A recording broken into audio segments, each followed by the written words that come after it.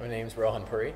I'm Schiel. I'm one of the founders of Stable Auto. We build SaaS software that helps EV charging station operators predict the utilization of their charging site before they put all the money down to make it work. My co-founder Rohan and I, we met at the MIT Media Lab working at the intersection of machine learning and sensing. Yeah, so my co-founder Jamie and I are originally from the Media Lab.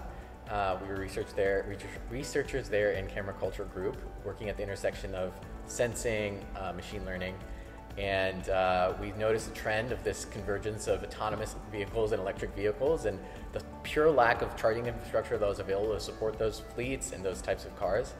And there's a sort of classic chicken and egg problem of we got to get the infrastructure in the ground first, and then we got to get the vehicles will arrive. But now we kind of have the opposite problem where we have some infrastructure in the ground and it's not really being utilized well enough, and so people are leaving the business, and we're just never going to get there to a net zero climate economy if we don't make that work.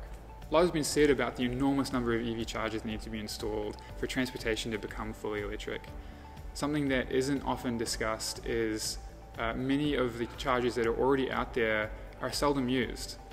So clearly we need more chargers, but they need to be in smarter locations to better serve that demand. And better performing stations is a win for the operators of those charging stations, a win for consumers, and ultimately for the planet. EV charging station utilization, especially for fast chargers, is incredibly low. Basically what that means is that people aren't using those chargers nearly as much as they need to justify the investment for those chargers. A typical fast charger, like a supercharger, costs about $100,000 all in to get installed in the ground.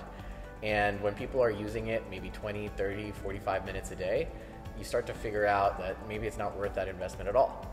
So we have a very similar problem in a very tangential industry, in the retail industry. There's no end to the amount of data science and analytics that goes into where you put the next Starbucks or McDonald's or Subway. And you take into consideration a bunch of things, the demographics in the area, the traffic volumes, competitors nearby. So why can't the same thing exist for charging? That's basically what we're doing. So the existing solutions out there basically are simulations. They're trying to look at what is the likely vehicle penetration rates in 2025 and 2030 and 2035, make a whole set of assumptions, and then they kind of figure out, okay, based on how many vehicles we think are going to be there and where they're going to go, we think we need this much charging over 10 years. The reason that's tricky is that it's just sort of a business model assumption. It's not really based on historical data. So we actually use actual charger utilization data, historical information about how charging sites have actually performed, and then use that to predict how a new charging site will perform accordingly. When we started, it wasn't at all clear that utilization could be predicted from things like traffic, local amenities, EV sales, down to the street address level. And it turns out it can be, but it's incredibly complex. And we've built all of that complexity into a very easy to use software package. Anyone who's interested in profitable EV charging investments can use this software, whether they have understanding of machine learning or not. So that's charge point operators, utilities, local governments, lenders, and really anyone who's interested in a fully electric future and the well-being of the planet. We've proven that utilization can be predicted. You can actually try and predict what the utilization will be, especially in that first year or two of operation. Now, of course, a lot's going to change over a 10-year period, and so you need some more assumptions to sort of extrapolate it out further. But we've proved it's not a crapshoot. You can actually predict what the utilization will be for a new site, and so it's a responsible thing to do before you put $1 million into a 10-charger site, to just make sure that this thing will actually be utilized and will actually have the impact you think it will. Anyone who's owning, operating, or considering hosting EV charging stations should care about this.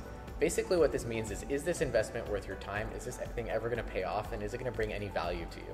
If you're owning and operating, you're typically a charging network, a charging provider, or a utility. You're putting the infrastructure in the ground, you want to make sure people are going to use it, and that you're actually going to make some money on it, or you're going to pay off on that asset.